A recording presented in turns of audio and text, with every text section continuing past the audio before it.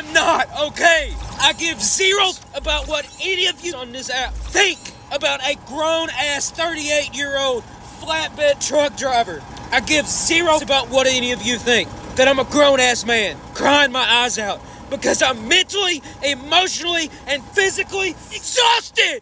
Let's go, boy!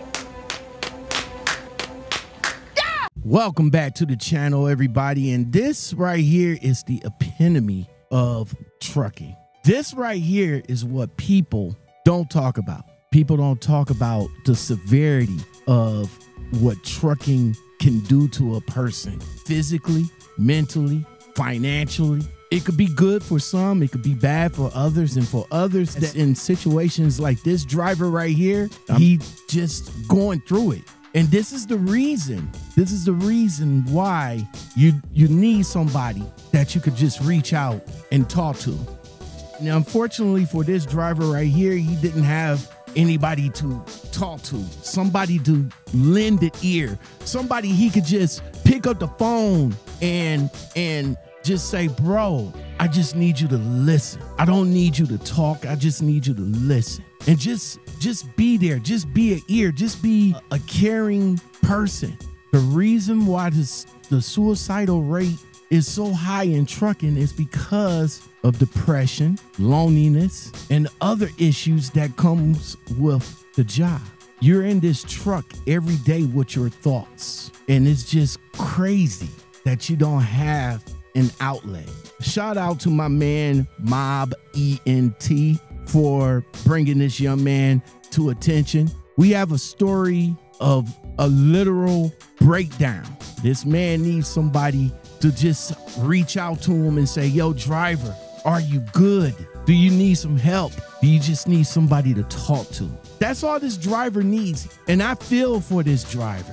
My heart hurts for this driver and for anybody else that's in his position. Believe me, I go through my own demons. I get depressed. Sometimes I just be driving and it just comes over me and I have to pull over and just get out of the truck and just calm down, because you don't know what these drivers are going through. This driver right here is going through a mental life crisis right now. You go over there and you offer a shoulder, a handshake, a hug, something, because this man right here is going through it. In today's podcast, we got a story of a young man that's just want to let people know how it is for him in trucking. No more wasting time. Let's get it. Hold on. Am not okay. Not okay. I watched my life fall apart in front of me more than once. More than once. I watched a family that I tried to build, that I tried to love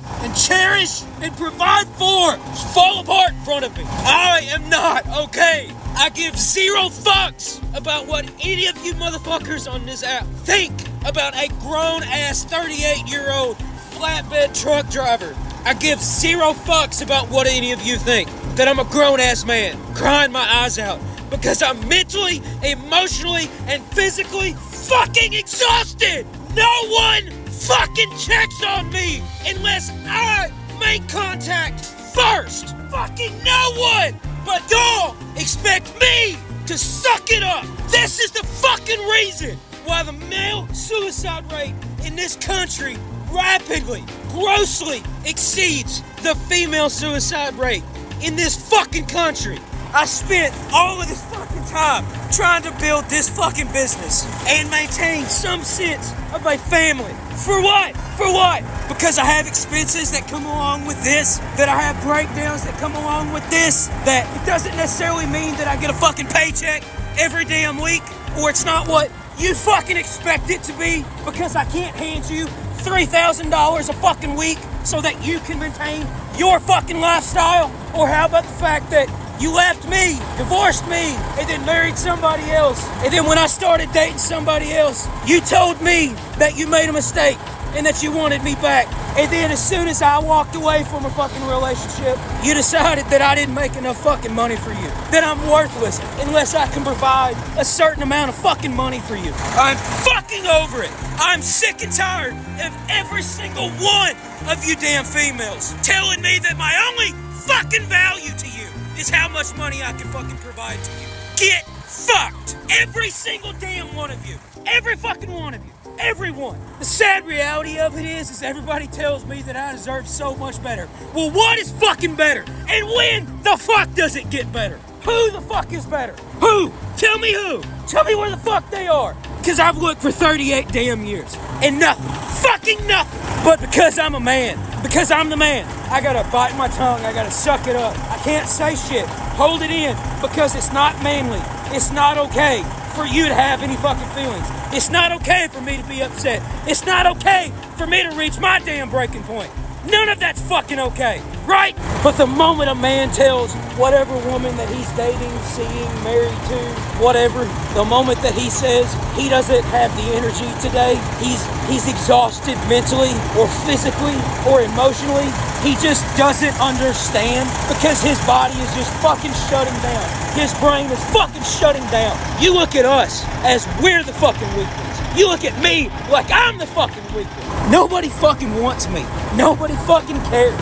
Nobody reaches out to me unless I reach out to them first, which tells me everything I fucking need to know. Because unless I'm providing you with something that benefits you, none of you fucking talk to me. Nobody. Nobody in my family. Nobody. Fucking nobody. But nobody asked me if I'm okay. They are fucking far from it.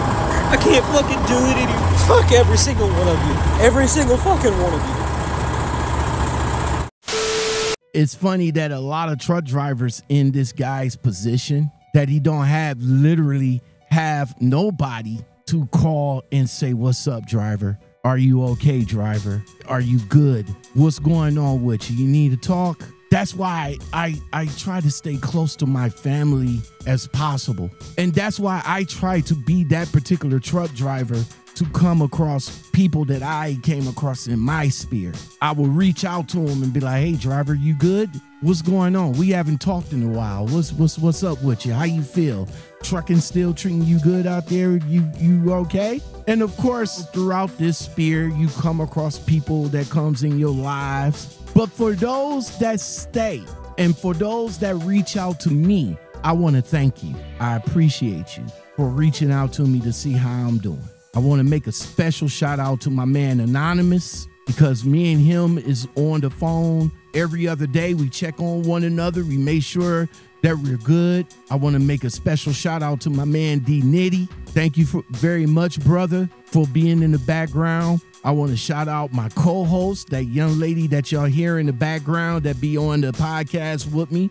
I want to shout out to her. I want to shout out to Kim. She called me this morning to check up on me. So everybody that checks up on me, I want to say thank you. I want to shout out Shape World. Despite our problems, we still check up on one another, make sure that we are right. So if you have anybody that you're close with or talk to or anything like that, and I'm talking about real people, not just people that's fake, not people that just want to be in your circle because you're popular, because they just want to leech off of you. I'm talking about real people, real genuine people that comes in and say, hey, my guy, you're good. You're good. Thank you. So again, shout out to my man, Mob ENT, for bringing this truck driver to light, because this right here is something that people don't talk about. They don't talk about the mental aspect of trucking, how depressed one person could be and be on the verge of literally driving off of a cliff. Just need somebody to be right there and just pull them back and just say, hey, I don't know what you're going through, brother, but I'm here. Tell me, get it off your chest. Let it out, driver. And if me being here is your solace, then I know I did my job. I've been there for plenty of people in my past. I literally saw a young lady hanging on the side of a bridge back in the day, over there on I-480 in Cleveland. And I was there. I was holding on to her. I was making sure that she knows that somebody cared about her. Somebody was there to listen to her problems, and that was me, until the cops came there, rescuers came there, and she wanted me there while they was pulling her back over the fence. That's all we need. We just need somebody to Just be there. Let me pull over. Let me call somebody so I could let them know I'm going through it right now. And if you're that person for another person, shout out to you, man. Shout out to you for being that person. So again, family, trucking could be a burden on a family. It could be a huge burden, especially if you're a young family. See, a lot of people ain't talking about that. We know that trucking is that golden ticket that you guys is trying to get into, but what do you think that's going to do to your young family? Now you're going to be away for months on end because these companies, they don't care about you. They don't give a hoot about you. They want you to be out here on the road for 5 weeks at a time and only give you 2 or 3 days off. That's not enough time to spend with your family after you've been away for months on end. Okay, we want you to be away for the month of January, but for the first week of February, you could be home for 3 days and then come back out on the road for the rest of the month of February. So the next time your family will see you will be 3 days in March. Your family will only see you 3 days each month because these companies out here don't care. They don't give a hoot about you. They only want somebody in that driver's seat to get to point A and point B every fucking day. And I know, I understand, I hear you. You probably might be one of those drivers that don't have a family, that don't have nothing. And that's what these companies are looking for. They're looking for you. Put you in the driver's seat. Do you have a family? Nah. Oh, we like you. Run you until your head chops off. Only give you a 34 to be home. You go out for a whole week. You come back at the end of the week and had like 2 days off. Nah, they give you a 34. You come back in on a Friday. You come back in on a Saturday. They want you back out on a Sunday. That's what these companies is about. They smile in your face and talking about, well, you making money. You making buku money. We giving you $1,500, $1,600 a week. What good is that if you don't go and reset? You need to reset. You can't. It's already bad enough that you're in the truck 24 hours a day until, in my situation, until I get home on Friday. Then I'm off Saturday and Sunday, and then I come back on Monday. A relationship is hard for a truck driver, and I'm going to explain why. Because you only going to see that person a couple of days out of the week. It's hard for the young lady or young man, if a lady is a truck driver, to connect. Because that person, in order to get to know that person better, you got to spend some time. And do you honestly feel that a weekend is enough time to like really connect with a person? Family is the first thing that's going to get hit being a truck driver. And that's for a man or a woman. It's going to be the family. Your kids, especially if they're young, they're going to feel it. They're going to feel it. You're not going to be there for their birthdays. You're not going to be there for their first walks. Now that we got technology, you'll be able to video chat. And I don't know how it was back in the day when drivers was out over the road for long periods of time, and then when they get off, they literally rush to the telephone booths so they can just sit on the phone for hours on end talking to their wives, families, and stuff like that. Now with technology, we can video and everything. That's kind of good. It kind of keeps a close knit. Hey, baby, I'm missing you. Oh, I'm missing you too. I see what you got on. You looking kind of delicious and all like that. And I can't wait until I get to you. But on the flip side of that, you probably might be doing a video chat with the young lady and dude over in the background, or girl in the background, what you do. But in any case, man, I feel for this driver. I pray for this driver. And I want you guys to come in the comment section and just say, driver, are you good? Let me know how you guys feel.